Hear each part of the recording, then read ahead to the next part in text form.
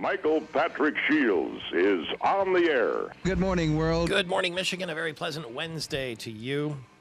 Michael Patrick Shields. Nobody won the Mega Millions jackpot last night, so Friday's drawing 304 million big ones, and let's hope they stay right here in the state of Michigan. It's a Wildcat Wednesday brought to you by Northern Michigan University, located in the spectacular Upper Peninsula, a dynamic four-year public coeducational university with a population of nearly 9,400 undergraduate and graduate students. And while we're talking about population this morning, that's the big story. Detroit's population now at its lowest level since 1910.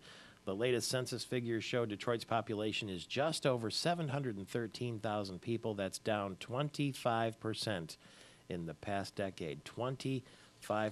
Grand Rapids down 5% over the last decade, according to the Census Bureau.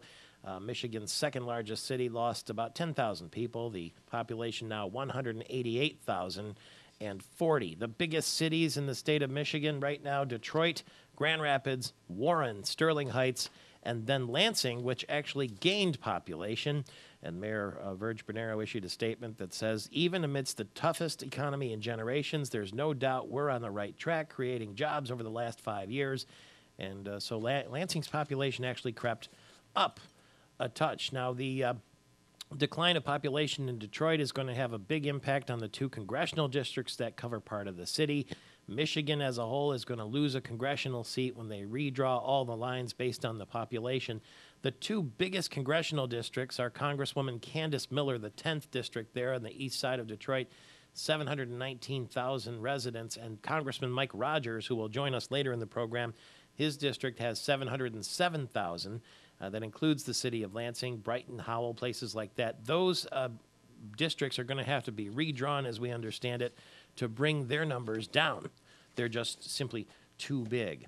Now, Gary Austin is our anchor man here. He's going to give us the news in just a couple of seconds. But one of the things that I found interesting, and this comes from MERS News, is that if the election for governor were to be held today, Verge Bernero leads Rick Snyder by 2%. Well, how about that? In a head-to-head poll between the two candidates.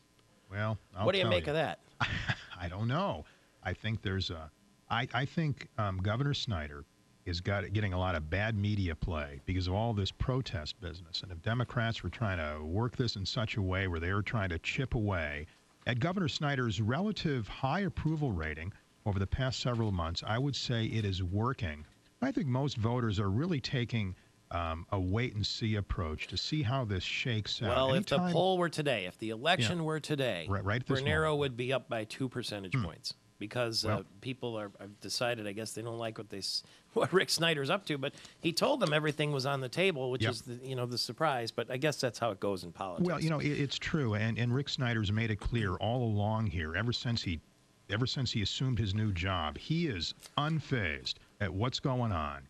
He says He says he expects it. As far as these protesters, he says he knew it was coming, but he says he's staying the course. Well, let me tell you what state representative from Traverse City, the Republican, was in with us yesterday, Wayne Schmidt, and he said clearly Rick Snyder doesn't give a hoot about being reelected. He's doing what he thinks is right in Michigan. So that's interesting. It's almost like a test case to see how it would work to have a businessman run government who doesn't care about getting reelected. Well, he said right out of the gate, I am not a politician. And he wasn't then, and he sure isn't now. We are in our American Metal Roofs studio this morning, and your news is brought to us by...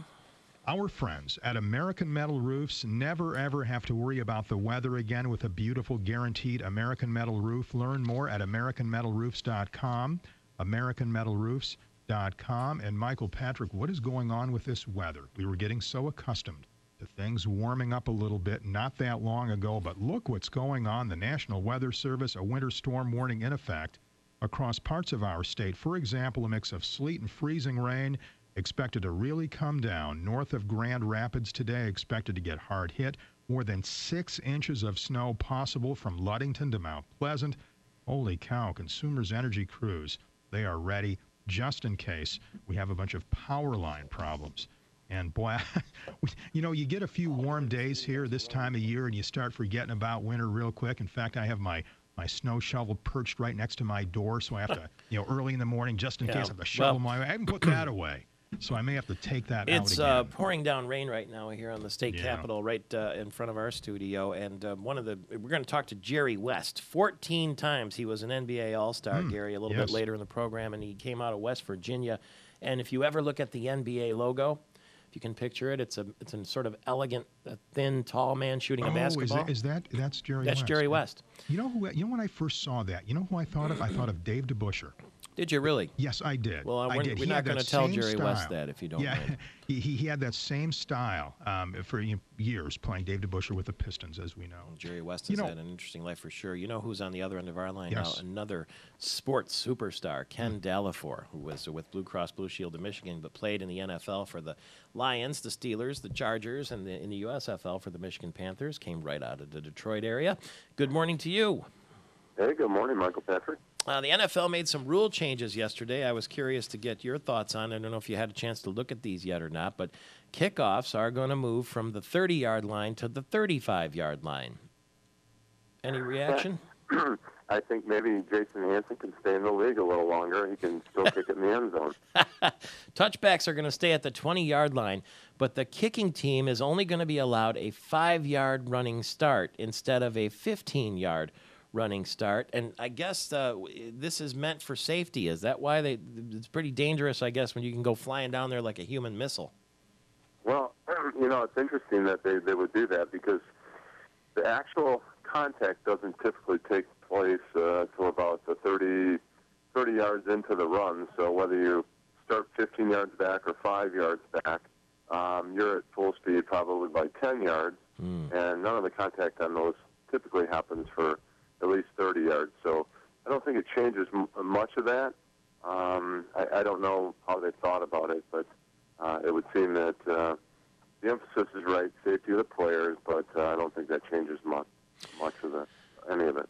The other thing I notice here is that now booth officials are going to confirm all questionable scoring plays, so you won't need to throw the red flag out there. I guess if it's close enough, they're going to have a look at it one way or another. Yeah, the officials had that opportunity at the last 2 minutes of a half, and now in this situation on a scoring, they can throw it any time. Which, if it's questionable, it will save the coaches from using up their timeouts and the number of times they throw the red hanky. Yeah, you always see guys rushing on the field to try to get the extra point in when they know it's a close call. But I guess the booth, the eye in the sky, will be watching. Do you think that would have changed the call last year in Chicago? Actually, that worked against the Lions, didn't it, with Kelvin Johnson in Game 1? Yeah, that's right. That's right. The touchdown, no touchdown, the big debate. It's still unsettled in most people's minds. And let me ask you really quickly, because I know you're in touch with lots of players around the league. We heard yesterday that Matthew Stafford's looking pretty good. Jim Schwartz came out and said that he's going to start throwing the ball again. And that's good news if we ever have a season, that is. But what buzz are you hearing about what's going on with the work stoppage? Well, the work stoppage, it's kind of now, it's kind of funny in a bit. It's a bit posturing, right? Nobody's lost any money yet. The owners haven't lost any revenue, and the players haven't missed a paycheck yet. So when that starts to happen, that becomes real. I know it's disruptive to the draft and the off-season workouts, but guys will continue working out, and everything will stay the course, the draft, etc. But till people start missing money, that's when the real impacts come, and that's when the real actions will be taken. So right now, I think it's just one of those things, and they just need to solve around some of the issues, the 18-game schedule. The players want the extra 2 game checks in accordance with that, and some of those issues are sort of on the table, and I think they'll get through it and work through it.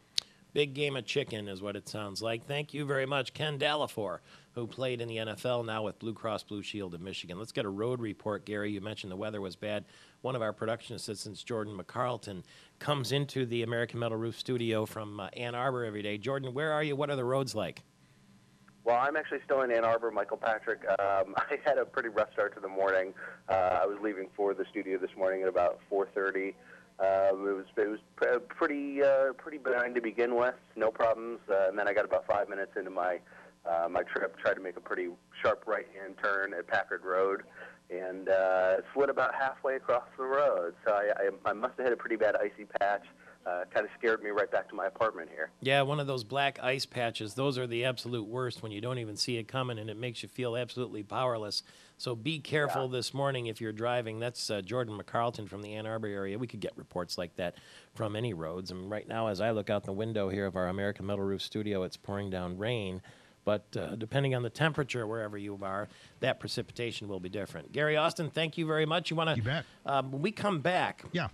we are going to talk with Nancy Kane from AAA Michigan. There are some new laws to the teen driving, new changes to the teen driving laws, speaking of driving, and we'll go through what they are and what they mean to you and your kids when you get back. So stay tuned for that. Also, we are going to talk with State Senator Roger Kahn because children could buy guns, as we understand it. Can that be true? He's going to tell us when we get back. It's Michael Patrick Shields, and it's Wednesday. Well, it's morning, all right, and depending where you are in the state, you're getting some weather. We're getting driving rain right now on the Capitol Dome here in the city of Lansing, where the population actually went up a little bit. Detroit way down, Grand Rapids down a little bit. And be careful driving. If you have an opportunity to ring us in and let us know what road conditions are like, we heard already from Ann Arbor. It was a little bit slippery and icy this morning. 888-900-9966 is the number to call. 888-900-9966. And we're going to talk later in the program with Jerry West, the 14-time NBA All-Star. And Congressman Mike Rogers will join us, too, about the situation in Libya. And also the fact that his district is one of the biggest in the state and is going to have to be redrawn because he's got too many people in that district. Now, listen up, because your kids, if they're driving in cars, the laws are changing.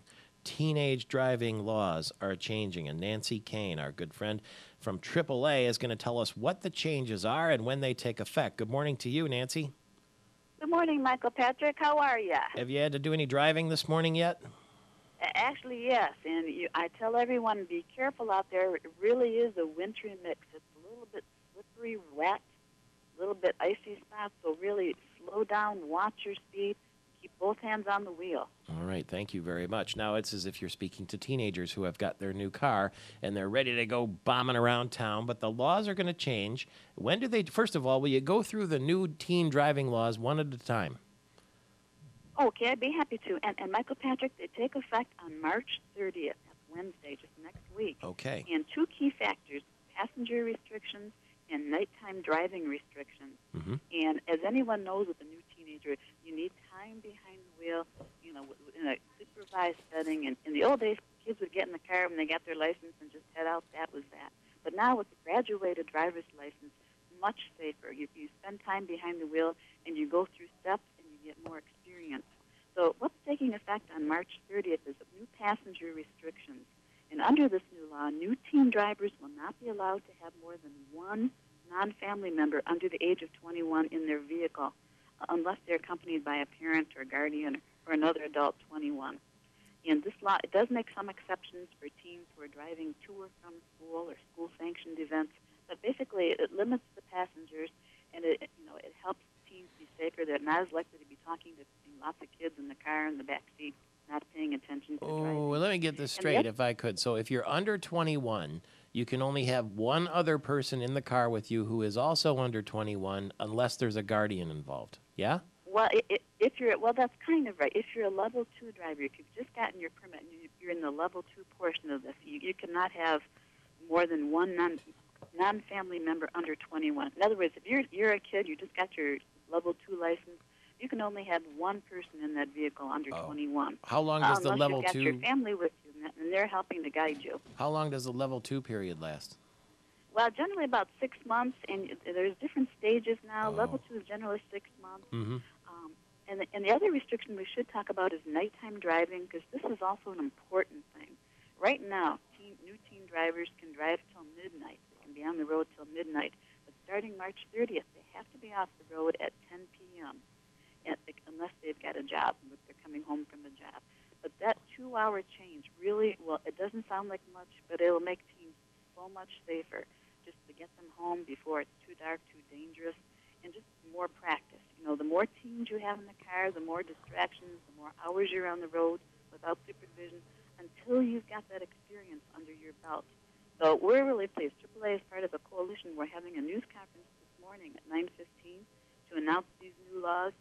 And you may have seen, Michael Patrick, the Office of Highway Safety Planning. They've got some great billboards all out around the state helping people get ready and to know that the change is coming.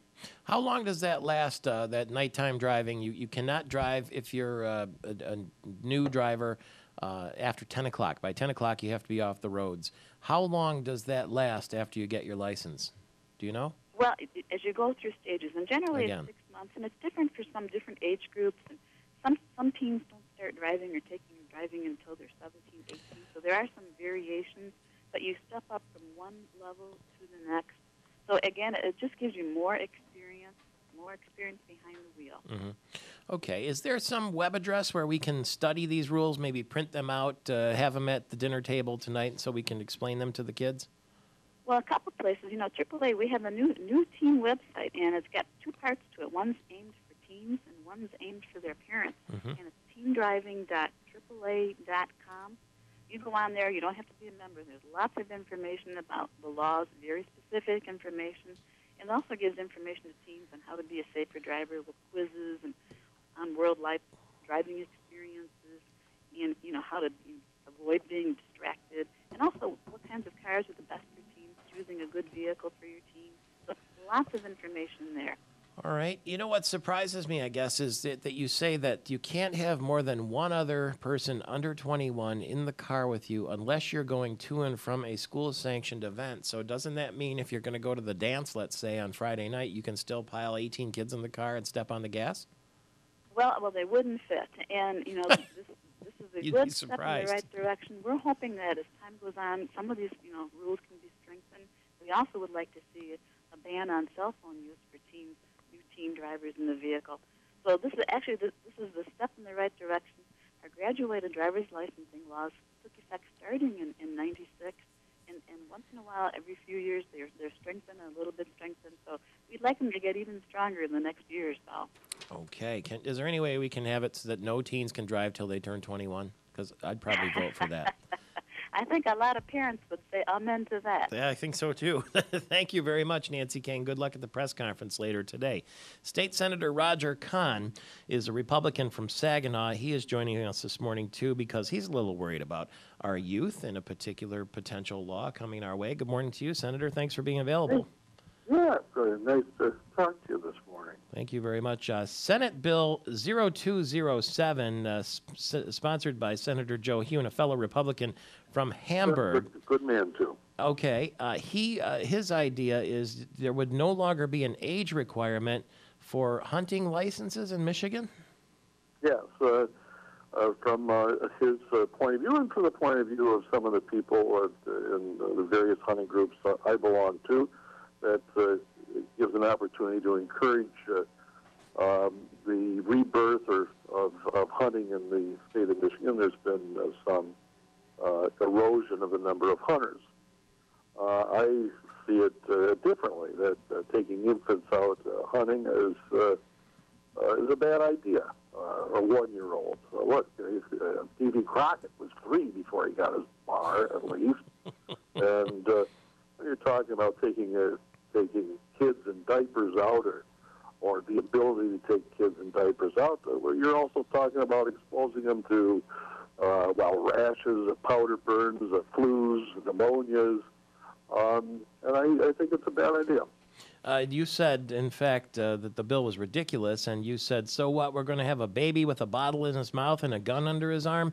That was hyperbole, wasn't it? Well, it was hyperbole, but it gets the point across.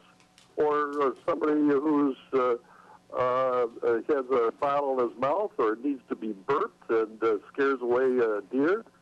And what kind of supervision are we talking about here? You just got done talking about you didn't think folks until they're 21 maybe shouldn't be driving at all. I understand that's hyperbole, but in this particular bill, the only requirement that for supervision here is somebody who's 21.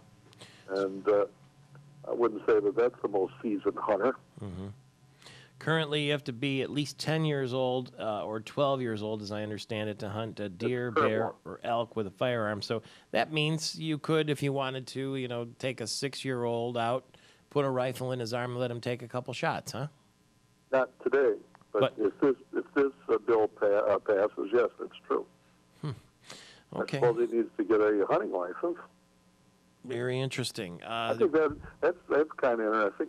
Before you go to preschool, you go out and get a hunting license, and then off you go. Under supervision, though, is that true? Yeah, you have to be supervised by someone at least the age of 21 with, quote, previous hunting experience, unquote, whatever that might be. Well, Vice President Cheney was under supervision, too, wasn't he? For that matter. Vice President Cheney was under supervision, too, wasn't he? Yeah. You know what I'm saying? I guess we could have a lot of fun with this, with a lot of examples. In any case, the bill will be taken up in the Senate further, I guess, this week. Some of my friends in the hunting and natural resources coalitions favor this for the reasons I gave you, to try and increase the number of hunters. I think if you wanted to do that, a better way to go would be to get a hold of the DNR, the hunt clubs, and help them with an ad campaign that shows the beauty of the outdoors, and the bonding that takes place with families or with children, rather than lowering the age below 10. Yeah, or take a camera out there or something like that, I guess, is real. Well, we'll see how it all shakes out, but thanks so much for being available. We have lots of listeners in Saginaw, and they're all very familiar with State Senator Roger Kahn, the Republican from Saginaw. The Aflac duck has been fired. Maybe you heard this by now. It's actually the voice of Gilbert Gottfried, the comedian, and he's the guy who makes this sound on the commercials. Aflac.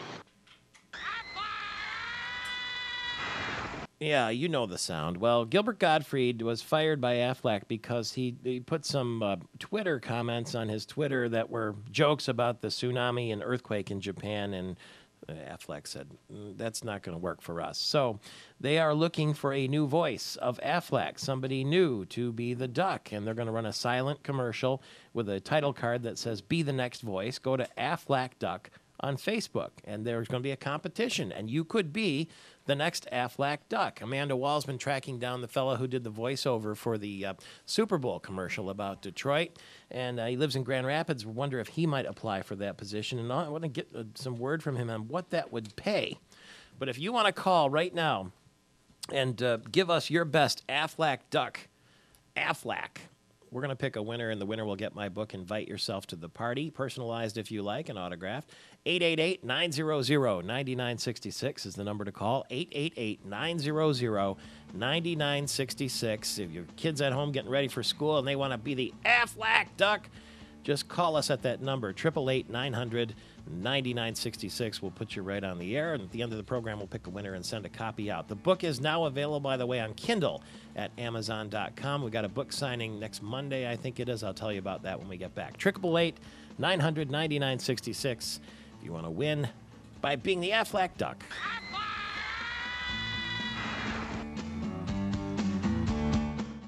Wherever you're listening across the state of Michigan, or if you're watching on Fox 47 television, let's go outside our American Metal Roof studio where Amanda Wall is in the street, kind of taking a look at the weather. Good morning, Amanda. Good morning, Michael Patrick. I am down the street from the Capitol, right outside of the American Metal Roof studio, and it is raining right now. There's a bunch of standing water right outside next to the curb. It's pretty chilly, so you should be careful on your way to work this morning. Some of that rain could be freezing rain or slick or even icy, so be careful this morning if you're making your way in. It was pouring rain just a few minutes ago, and Amanda out there looked like the Morton Salt girl with the umbrella trying to beat the elements. It's nasty and cold. Now, Gilbert Gottfried, we told you, was fired as the voice of the Aflac duck in the television commercials. This is what he sounded like. Yeah. Yeah, it sounds like he's out there in the rain, too. What do you sound like, though? Because they're going to replace him, and I'm thinking that's a big money gig to be the Aflac voice, and they're going to have a contest, and we are this morning, too. Give you a shot at it, and if you win, you'll get my book, Invite Yourself to the Party, sent to you. It's now available on Kindle as well at Amazon.com, and on March 28th, we're going to have a book signing at Art Van Furniture from 5:30 till 7:30. It's actually being put on by the very powerful women's group called Inforum. But men and women are welcome. It's going to be kind of like a cocktail hour, if you will, from 5:30 to 7:30 at the Art Van Furniture on Saginaw Highway in Lansing. We'll see you there. We'll give a little talk. We'll sign books and that sort of thing. Thank you very much to Inforum for having me there. 28th is that Tuesday, I think, or is that Monday next week? Monday next week, March 28th, 5:30 to 7:30 at Art Van Furniture on Saginaw Highway in West Lansing. There, right off of the freeway. Mike in Fountain, you are in the air. Good morning to you, sir. It's Frank in Fountain. Frank in Fountain. Well, that's nice alliteration anyway. And maybe the new Aflac duck will come from Fountain. Do you want to give it your best shot? Yes, I will. Let it rip. Aflac. All right. So we will put you down there. And as they say in the advertising business, don't call us. We'll call you. We'll get your number, Mike. And for Frank there in Fountain with his Aflac duck. George is in Battle Creek this morning, wants to audition to be the next Aflac duck. George, good morning to you. Good morning. Now you're going to do a little role playing here. You got to imagine yourself as that little duck in the commercial. And how would he sound? Aflac. Oh. Aflac. See, he's got his own interpretation there. He got into the method acting, George, and he gave us his version. And not everybody's going to be like Gilbert Gottfried. I'm sure he sort of created that, and it became its own. And this is what Gilbert Gottfried sounded like. Yeah, but very almost extreme sort of sound to it. And George's take was a little bit different, George. So we'll get your number, and as they say in the advertising business, don't call us. We'll call you. We're going to go live to Detroit right now where Michael O'Callahan will join us. He's the Executive Vice President and COO of the Detroit Metro Convention and Visitors Bureau. Good morning to you, sir. Good morning to you, Michael Patrick. How are you? Good. I'm just wondering how disturbed you were by the fact that Detroit's population now at its lowest level since 1910, 713,000 people. That's down a sort of staggering 25% over the past decade. What's your reaction? Well, it is disappointing. I don't think it came as a real big surprise. With the effects of the auto industry's downturn over the past couple of years, an awful lot of people lost their jobs and needed to move on out of southeastern Michigan. A number of people have moved from the city of Detroit, as you know, into the suburbs, so the region remains still a big, vibrant area. But this is certainly going to challenge the city of Detroit. And, and the big picture, it's going to challenge the state of Michigan because, as the governor said, the state goes the way the city of Detroit goes. I was at a function yesterday that was hosted by Downtown Detroit Development Group, and some of the changes that are taking place in Detroit for the positive are remarkable with the younger generation. And I'm hoping that for the purposes of the city of Detroit, things have bottomed out, and that things are going to become much better as time goes on. But it certainly is going to be a long process. It's a keen point that you make, though, because when you look at Michigan's 5 largest cities, now this is by population, we're talking about Detroit still number 1, Grand Rapids number 2, then Warren and Sterling Heights in the next positions before you get to Lansing. So when your point is well taken that it's the, they call it the Chicagoland area in Chicago, but in Detroit, in suburban Detroit, you still have a giant population there. It's remarkable. I've certainly had the opportunity to fly over the city of Detroit at night, or the region at night, and regardless of again what's happened with population in the city of Detroit, you get a real sense for it when you fly over this area because it lights up from somewhere just west of Ann Arbor, and the lights remain on all the way to Port Huron. It's a gigantic area, and I think Mayor Bing has pointed out with his attempt to kind of redesign the city of Detroit. Yeah. If you looked at the city limits of the city, you could place San Francisco and Boston and Manhattan all into that landmass. It's just mind-boggling. So, there's certainly a lot of opportunity, and again, the region is just still a gigantic place. All right, we've got listeners in Petoskey and Traverse City and Grand Rapids and Mount Pleasant, St. Joe, Benton, Harper. What's the web address they go to if they want to come over and check out Detroit? We certainly would love for them to do that. Our web address is visitdetroit.com. Visitdetroit.com. They're welcome upon and take a look at the Detroit Metro Convention and Visitors Bureau and all of the great offerings that this region has this summer. You're open for business at visitdetroit.com, even though the population is down. Tourism expected to be up at 14 before the hour. It's Michael Patrick Shields. 10 minutes before the hour, the United States Defense Secretary Robert Gates says the intensity of the military campaign in Libya is going to ease soon. Allied forces have imposed a no-fly zone on Muammar Gaddafi's regime. That enables the rebels to push out of their eastern stronghold, and so the fighting should recede in the next few days, according to Gates. He gave a press conference in Moscow. Now, the conflict, though, for the moment, very, very tenuous, and we've seen now flare-ups in places like Bahrain and Egypt and Libya, and some say that Syria is the next hot spot. We'll see about all that. It is a Wildcat Wednesday, brought to you by Northern Michigan University, and on the other end of our line right now, Mohi Mawafi, the professor at Northern Michigan University, will be the featured speaker at Islam and the World, Perpetual Confrontation or Enlightened Reconciliation. Good morning, and thank you for being available. Good morning. Thank you. In our lifetime, it's been perpetual confrontation. Do you ever see a point where we will get enlightened reconciliation with the Middle East? Well, eventually we will. I mean, the history of humanity proved that. It is a very difficult period when we are just getting there. But I honestly believe eventually we will. How long would that take? I will be a liar if I tell you that I can say anything with any accuracy. But I must say that it is an incredibly exciting time, and I encourage everybody not to be disconnected from what is happening. Our national security, our morality in front of everybody are really at high stakes, and we need to be connected with what is going on. And by connected, I suppose what you mean is informed. Yes. What's the best way to do that? The best way to require something that I'm afraid, at least as I'm a teacher, what we are slowly losing, and that is committing intellectual reservoir to be informed from good sources.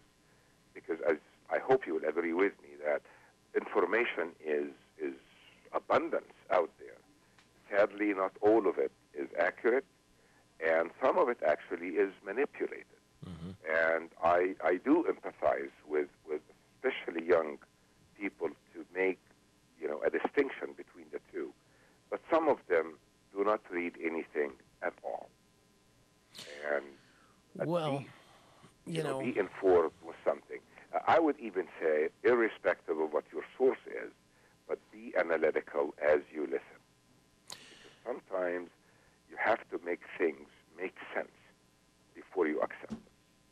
The images that people see on Fox News and television news of the shouting and the expressions of hatred and the burning the American flag, and even somebody like Gaddafi, who seems to be a madman when you see him on camera, that's as far as a lot of people go. And they say, wow, I'm glad I'm not over there, and I'm glad they're not over here. But we're in Michigan. We've got a huge Middle East population right here in our midst. But the fear is that the idea of an Islamic person becomes almost cartoonish. Yes, you are spot on. You really are spot on with this.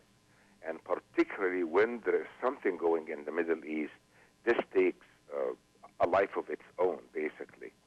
But we need to remember that at least if we look at the revolutions that are a little bit more on their path than the one in Libya, for example, it is remarkable in Cairo. And maybe this is my bias because this is where I was born. Mm-hmm. In Cairo, we never saw an American flag being burned. We never saw an Israeli flag being burned. We actually never saw the usual predominance of slogans of Islamists that are basically rhetoric. But none of this was there. And what was really heartwarming is the complete opposite of what we became used to when we say they hate us for our freedom. Mm-hmm. No, they actually do not. They love our freedom. That was their aspiration. And we're all, we belong to the same species. This is a universal, longing, lust even, for a time and place where you are valued as a human, your opinions are valued, your health is valued, your welfare is valued, that your leaders actually have you and the country to be the focus of their attention, and they have not lived like that. And they look at us and they see that we really live like that and say, why not? And I think this is a great moment to make friends with the Arab Muslim world. We need friends in the Arab Muslim world. And like you were saying, Michigan has a large population of Arabs and of Muslims. This is our absolutely best bridge to the Muslim world, instead of alienating them by calling for investigating every Muslim. And, at a time of anxiety, I'm sure people would do very irrational things. And it's simple, too. I mean, not all Arabs are Muslims. Some people don't know that. They think everybody from the Middle East is a Muslim, and that's not the case. And this is the kind of learning that's going on at Northern Michigan University. I'd like to keep in touch with you if we could, sir. We sure appreciate it. As events unfold in the Middle East, we'll speak with Mohi Mawafi, a professor at Northern Michigan University. He is the speaker at Islam in the World, Perpetual Confrontation or Enlightened Reconciliation. He says reconciliation will come, only a matter of when. Jerry West next hour, and Congressman Mike Rogers from the Intelligence Committee. It's Michael Patrick Shields back after the news.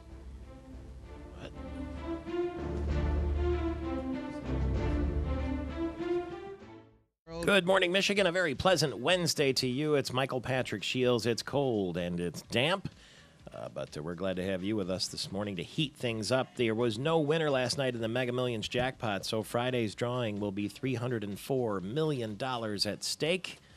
I'll see you at the lottery line for a bit of that action.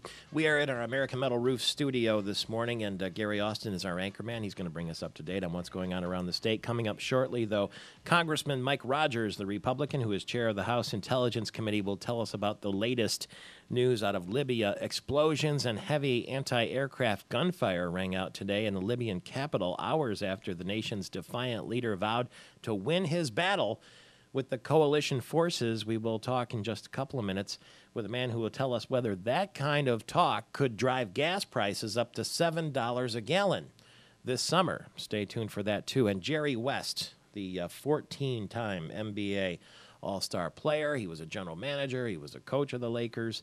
We'll talk with Jerry West a little bit later. Now here's Gary Austin. Good morning. Well, good morning. This update is service of the AARP, a membership group leading positive change and delivering value to people age 50 and over through information, advocacy, and service.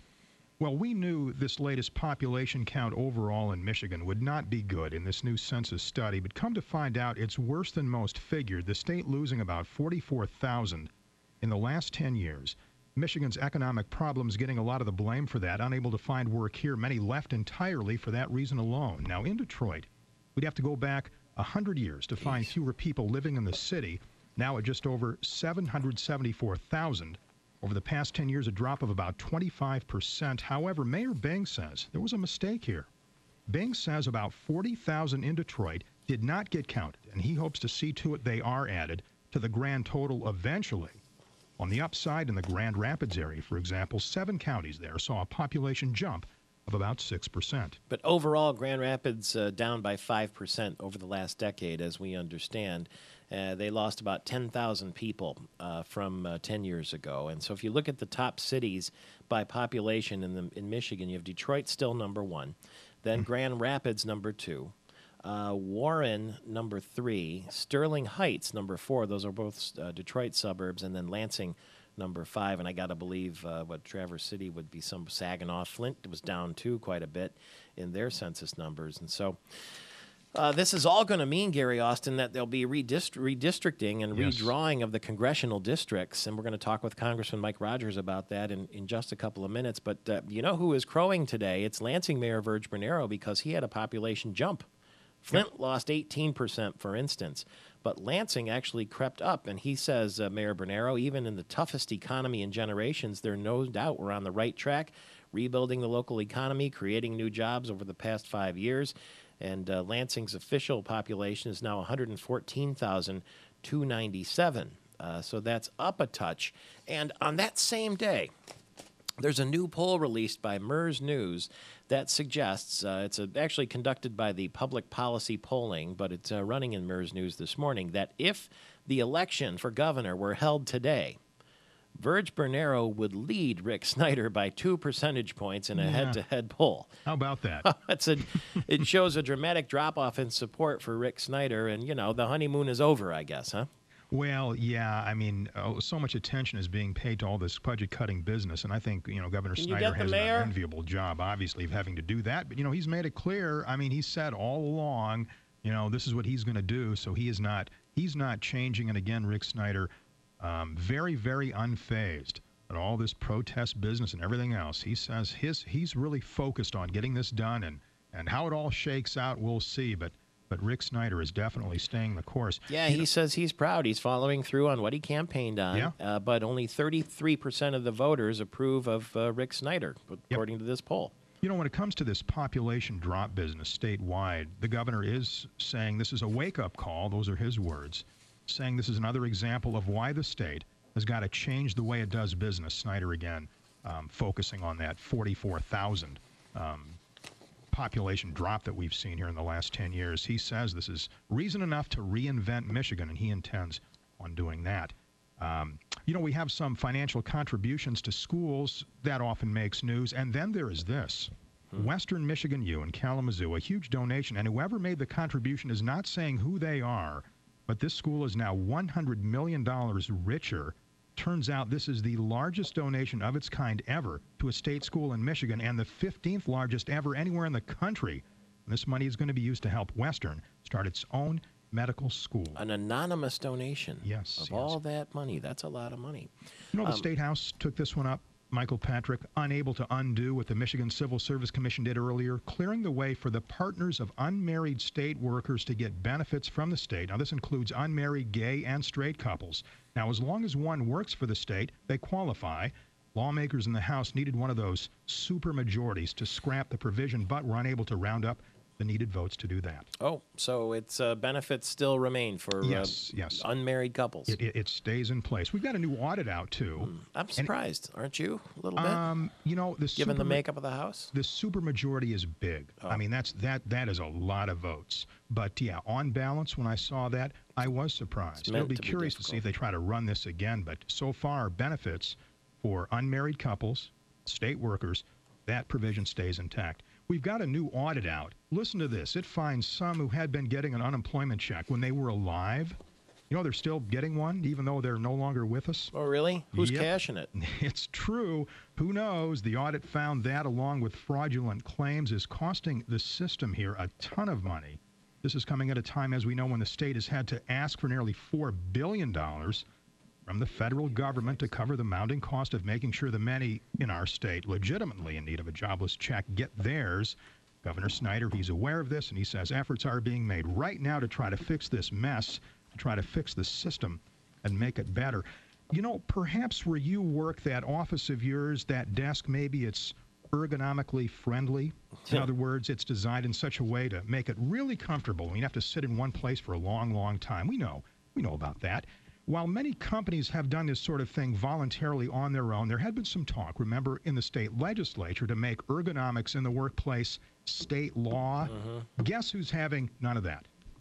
The Republicans. You're right. In particular, Governor Snyder, he says, forget that. In fact, the governor has signed a new law. It's a burden on business. Yeah, he says it will not allow state regulators to require companies to make sure these ergonomic changes are in place. Snyder's saying that should not be a provision, saying rules like that would put an unfair burden on Michigan companies. I think so, too. So the governor made that very clear. I found it curious, your interview earlier with Nancy Kane, and some of those new provisions that are going into place, new rules and regs for teenage drivers. Yeah, March 30th, right around the corner here, some new rules and regs. This includes a curfew from 10 p.m. to 5 a.m. Now, the way the law reads now, that curfew does not start until midnight. And another provision here, if a teen is driving, only one non-family passenger under the age of 20 will be allowed to be riding in the same vehicle with that teen. So yeah, they have to be off rules the and road regs by there. 10 o'clock. The curfew is currently midnight, Yeah. but now it's 10 o'clock as we understand it. Yeah. And we were also joined earlier by State Senator Roger Kahn, who is reacting to the idea of taking away the age restriction on hunting licenses. In other words, kids under 10 could have a rifle out there, and he thinks that's not a very good idea. He says, quote, what are we going to have, a baby with a bottle in one hand and a rifle in the other? He said he thinks it's kind of ridiculous, and there are other ways to get kids involved in hunting as opposed to putting a rifle in a 3-year-old's hands. On the other end of our line right now with us this morning, too, John Felmy is the American Petroleum Institute chief economist. Good morning to you, sir. Good morning. Thanks for having me. Watching very closely the news here out of Libya, the question is it possible? How high could the gas prices go this summer if this isn't resolved quickly? Well, we've already seen an increase that the market has reacted to Libya. You lost about roughly 2% of world supply, and so we saw crude oil prices go up by about $15 to $20 a barrel. Of course, the bigger question is beyond Libya. Libya is a relatively small supplier, so got to pay attention to the other parts of the Middle East. So let's say you and I are going to get in the car and drive to Traverse City, or we're going to go on up to Marquette and visit Northern Michigan University on 4th of July this summer. How much will the gas price be, you think, per gallon?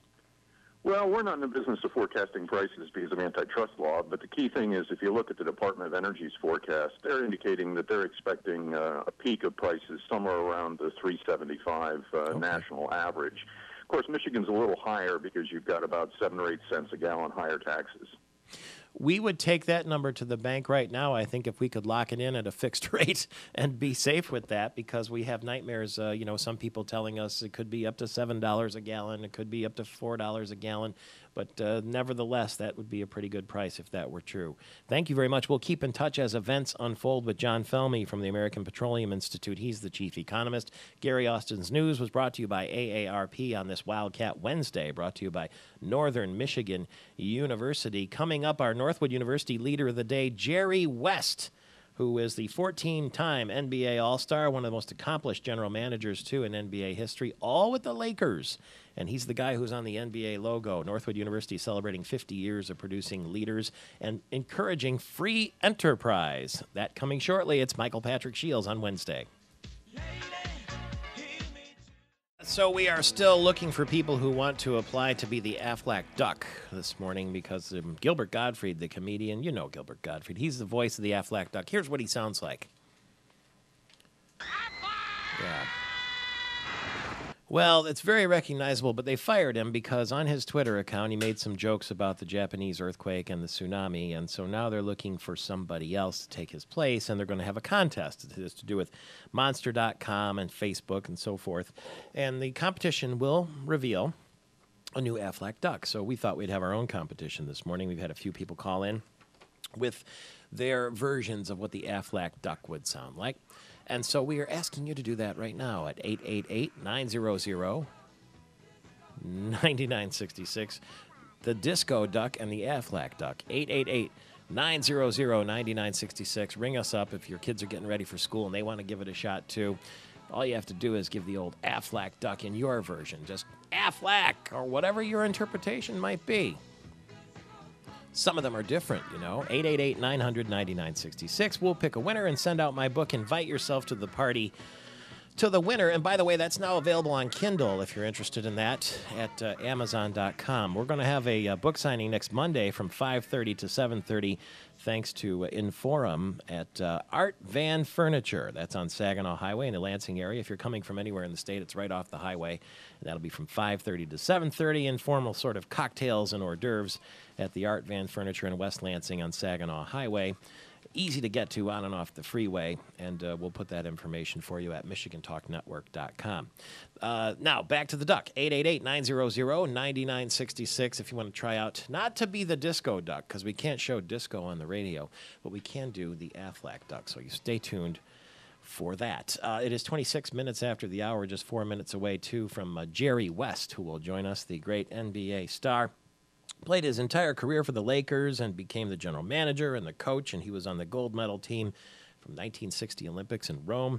And if you look at the NBA logo, you see the silhouette of an NBA player with the ball. That's Jerry West.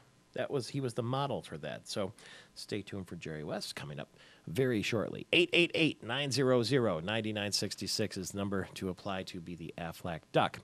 A security officer at the McNamara Federal Building in Detroit stored a suspicious package that turned out to contain a bomb for 3 weeks before he alerted the authorities. It's a total embarrassment, the incident. David Wright, who is the president of the American Federation of Government Employees, said he, quote, apparently set it aside. And it should have been left in place, and they should have called a canine detection unit to see if they could make a determination about it. The package was placed between 2 dumpsters on the McNamara building near Michigan Avenue down there, and the bomb squad got the device, but it was sitting around for 3 weeks, this bomb in a box in downtown Detroit. We never let the birthday of a beautiful woman pass without taking note. Carrie Russell is 35 today. You would have seen her in Mission Impossible 3 and the TV series Felicity. So happy birthday, darling, to you. 28 minutes after the hour. The Pistons, by the way, going to have the Miami Heat in tonight, and that ought to be interesting with LeBron James and the whole 9 yards. That'll be at Auburn Hills. And the Red Wings are going to have the Vancouver Canucks in Detroit as well tonight. They are going to be without, ready for this, Todd Bertuzzi, Yuri Hudler, Johan Franzen, Pavel Datsyuk, all going to miss the game tonight because of injuries. So how will the Red Wings fare against the Canucks? Find out with us tomorrow morning. Unfortunately, the Michigan State women's basketball team has been bounced from the NCAA women's basketball tournament. The 4th-seeded Spartans lost the 5th-seeded Wisconsin Green Bay team 65-56 last night in Wichita, Kansas. Sad to hear that. MSU ends the season 27-6, first place in the Big Ten during the regular season, and we'd hoped for more, so Susie Merchant and the team done for the year. Tigers lost to the Mets yesterday 7-4 in the Grapefruit League action. That was at Joker Marchant Stadium in Lakeland. Detroit has the day off, and they're going to host the Washington Nationals tomorrow. Barry Bonds' trainer is back in jail. He's refused to testify against the home run king. The NFL made rule changes yesterday. We talked to Ken Dallafor from Blue Cross Blue Shield, the NFL veteran, a little bit earlier. The kickoffs are now going to be moving from the 30-yard line to the 35-yard line. Touchbacks will stay at the 20-yard line, but the kicking team is only going to be allowed a 5-yard running start instead of a 15-yard running start. And we think that's all to do with the health and safety of the players is what that is. Officials now up in the booth, the eye in the sky, the video cameras are going to confirm all questionable scoring plays, not those only within the last 2 minutes of the game. So whenever you get a touchdown that's anywhere close, be prepared for a little delay because they're going to have a close look at that. And the New York Giants Hall of Fame linebacker Lawrence Taylor, he's 52 years old. He pleaded guilty to sexual misconduct and patronizing a prostitute who was 16 years old, has been given 6 years probation for that. We've been talking all morning about Jerry West being on the program. We told you all of his credentials, and he is with us right now. Good morning, Mr. West. Pleasure to speak to you. Good morning. We talk a lot about the fact that you are the NBA logo. That's your silhouette on there. Do you still look like that if we put you up under the hot lights? Well, with the blonde hair now. But in excellent shape still. The Miami Heat's coming to Detroit tonight, and it leads me to ask you what you thought, although it's an old question by now, of the way LeBron James sort of handled that transition last summer. And after all, you were the LeBron of your time. Well, I think everyone has a different ability to do things today, and players of our era made that possible. I had no problem with it myself because he had a right to go play where he wanted to play, and that's what a lot of players would like to do. They want to play different places. The way it was handled, obviously, I think they could have done a better job, but actually, we're here today to talk about a health problem that I have, and have one of America's most pronounced experts in this area. Dr. Protowski is with us today, and I want to talk a little bit about my condition that I played with and have had for years, and that's atrial fibrillation, and most people call it AFib. And how I've had to deal with it and how I had to deal with an athlete. I'm atypical in the sense I had it at a very early age, and the things that affected me, and now at this period of my life when I'm most reflective, I want to talk about this because I think it's going to help save lives, give people more information. about what they need to do to protect themselves from terrible consequences. And there is a website you can look at, afstat.com, and there's a place on there also there where you can share your story. And frankly, it's something that I feel it's very important. It's very important for the health of people as they age.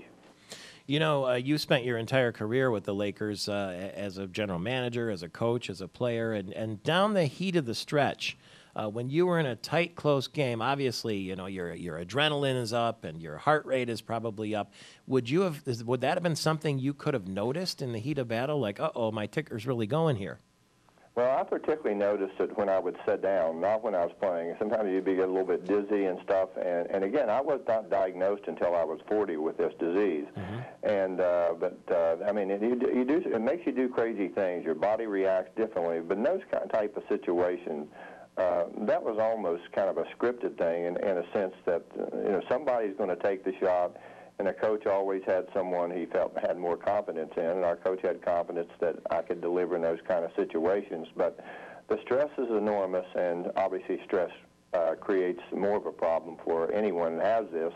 But again, the dangerous thing is some people are not typically equipped to, like me. I felt it. Some people don't feel it, and Dr. Patowski, who's with us, who's an expert in his field, I think he can give you a better idea of what it's like to have this disease, and more importantly, to talk about the dangers of it. Yeah, Doctor, let me just take a brief moment to go over that, because I think it can really help a lot of people, and Jerry's right. AFib affects over 2.5 million people in the country.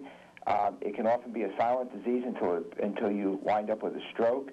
It can cause all the symptoms and problems that Jerry's mentioned, but it also can be silent, and it can cause heart failure. It can cause strokes, and there's something you can do about it. So we're on this national campaign trying to get people to understand how to treat it better. And like Jerry mentioned, afstat.com is an excellent starting point. And one of the things I worry most about is the stroke issues. I mean, in the elderly, unknown strokes, it's estimated that a quarter of them are due to unrecognized atrial fibrillation. So if you go to this website, there's a little portion on there called an AFib evaluator. And if you don't know you have the disease, it lets you at least take the test, have some fun, take the test, and see if you have risk factors. And if you do, my strong suggestion is that you at least discuss it with your doctor, because better to find out what's going on and prevent a bad thing from happening than to have to deal with it once it does. All right, we will take it to the bank, Jerry West, just like all those bank shots you sunk. Say hi to Magic Johnson if you see him before we do. We're right here in East Lansing, and that is Jerry West. Now, can exercise and sex increase your risk of a heart attack? We'll find out as soon as we get back. It's Michael Patrick Shields.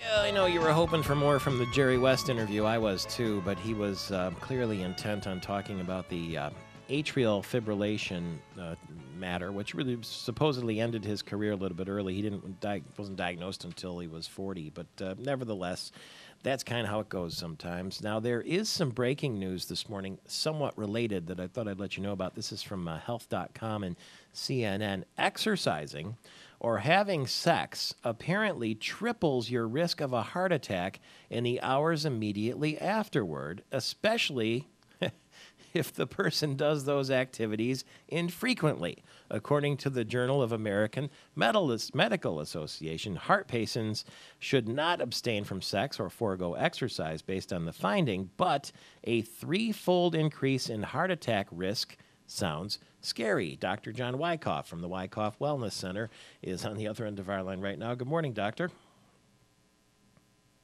Dr. Wyckoff, can you hear me?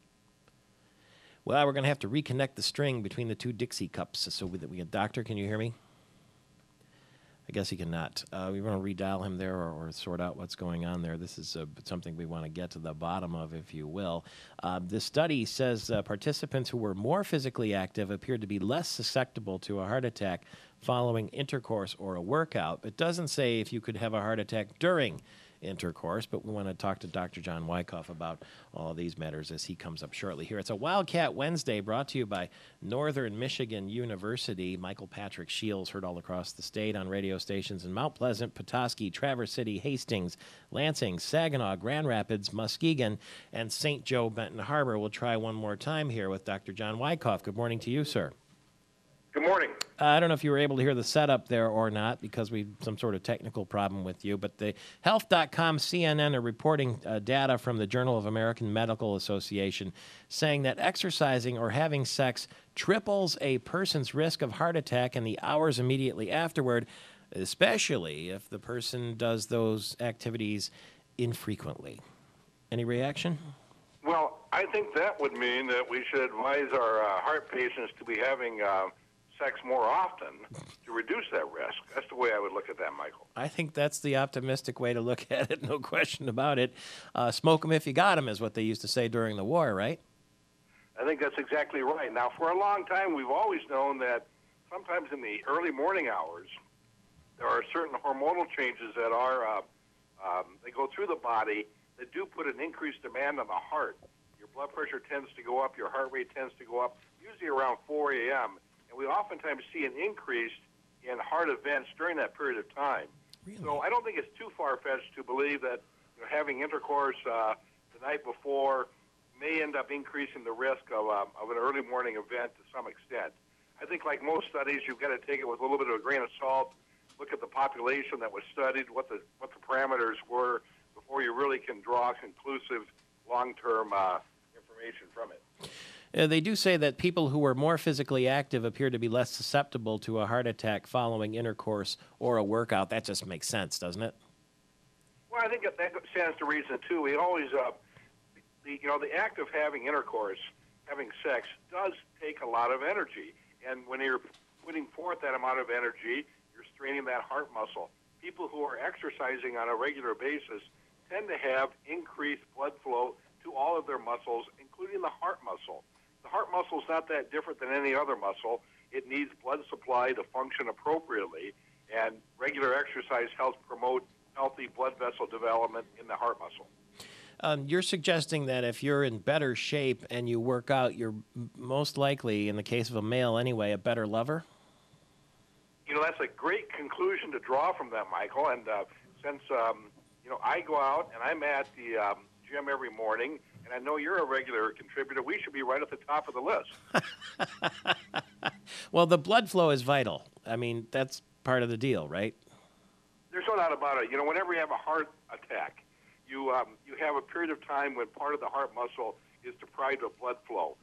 What happens when you exercise is that you develop collateral circulation.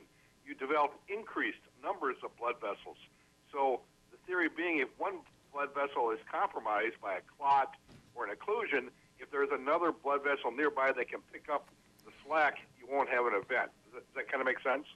How many calories would you say, I don't know, a roll in the hay would burn at, 4 in the morning when you're susceptible? How many calories do you think you're burning on average? I've never seen a study. I would think that even if it was fairly vigorous activity, for what I would presume the normal average couple may engage in, we're probably talking in the 200 to 300 calorie range. That's a pretty good amount, because when you get on the treadmill and you try to burn 300 calories, you're there for a while. I mean, you're there for a half an hour or so, and that maybe even more than that. And most of the events that we're talking about takes, less than half an hour, don't you think, on average? Well, Michael, it depends if it's from your experience or mine, I guess. But clearly, I think that runs the norm from probably a few minutes to an extended period of time. Okay. Thank you very much, Dr. John Wyckoff from the Wyckoff Wellness Center. You can hear him on the Michigan Talk Network on the weekend. Health.com is saying exercising, having sex triples the risk of a heart attack in the hours immediately afterward. But they don't say to stop exercising or stop having sex. Really, you ought to do it more and build up a tolerance, is what Dr. Wyckoff says. 14 before the hour, Michael Patrick Shields. Get on up, I like a sex machine. Get on up, wait a minute, shake your arm. A 49-year-old man is in jail in Sullivan County for showing up for a court hearing on a felony DWI charge, drunk and carrying an open can of Busch beer plus 4 cans in a bag. Probably brought a six-pack to his trial. He was an hour and a half late, too, for his court appearance. And the judge said, "Are you enjoying your liquid lunch?" And the man said, "I am." and I'm sorry. And then the judge sent him to jail with no bail. Puerto Rico's non-voting congressional delegate was the biggest spender last year in the U.S. House of Representatives, according to a nonpartisan foundation. $2.1 million in expenses for Pedro Pierluisi. That is more than even House Speaker Nancy Pelosi. That's $257,000 more than Speaker Pelosi, and apparently he pays $1.2 million to his staff, $174,000 on printing, and $60,000 big ones on travel. Oh, by the way, congressional representatives' expenses are paid by you, the U.S. taxpayers. Detroit's population is now at its lowest level since 1910. The latest census figures show Detroit's population just over 713,000 people. That's down 25% over the past decade. That's one resident every 22 minutes since the year 2000 and last year. Pete Waldmeyer, who has written for the Detroit Free Press, the Detroit News, and spent his whole life there in the city of Detroit working, is on the other end of our line this morning. Good morning to you, sir. Good morning, Michael Patrick. Well, how disappointing is it for you to hear about this flight from the city of Detroit?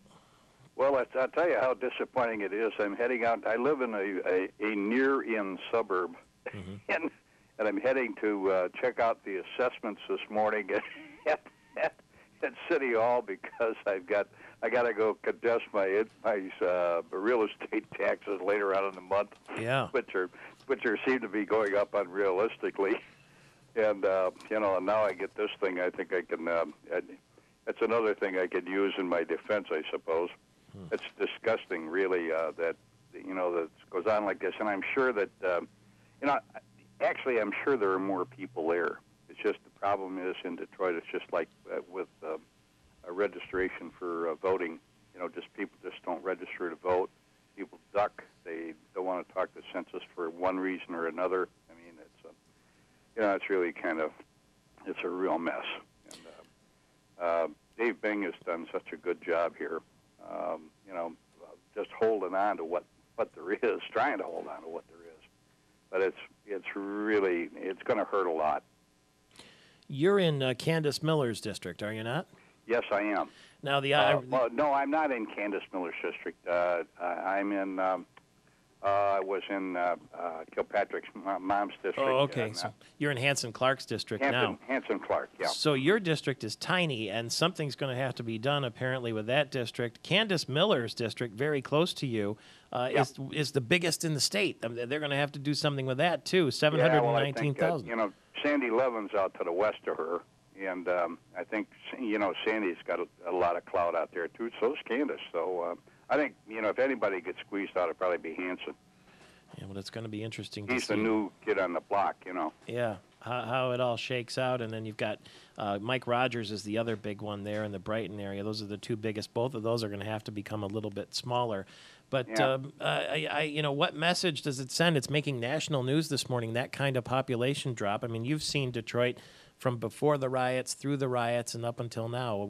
Are we on the upswing or rock bottom?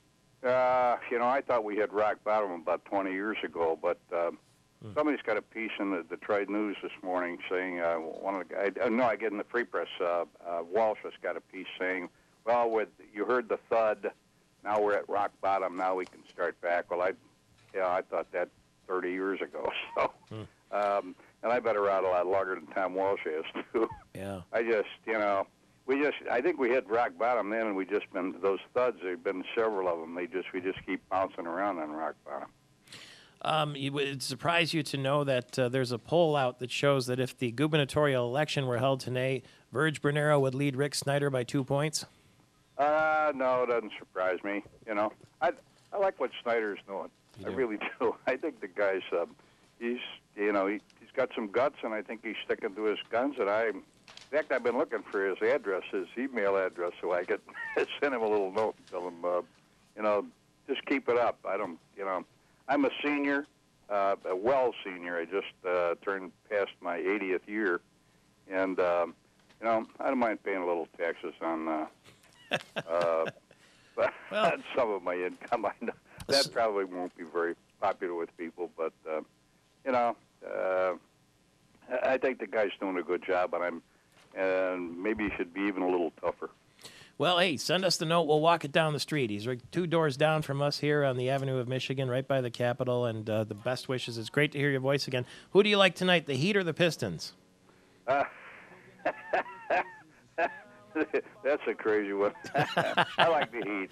If you can't stand the Heat, get out of the Palace, is what they're going to say tonight. Pete Waldmeyer, longtime columnist and Detroit watcher on the city that is shrinking, known as Detroit, the biggest city in the state of Michigan. Television viewers on Fox 47. Radio listeners, stay right where you are. There's another hour of Your Wednesday with Michael Patrick Shields after the news. Yes, and all the muchachos, they call me Big Papa. When I throw pesos their way. Adios and via con Dios. A long way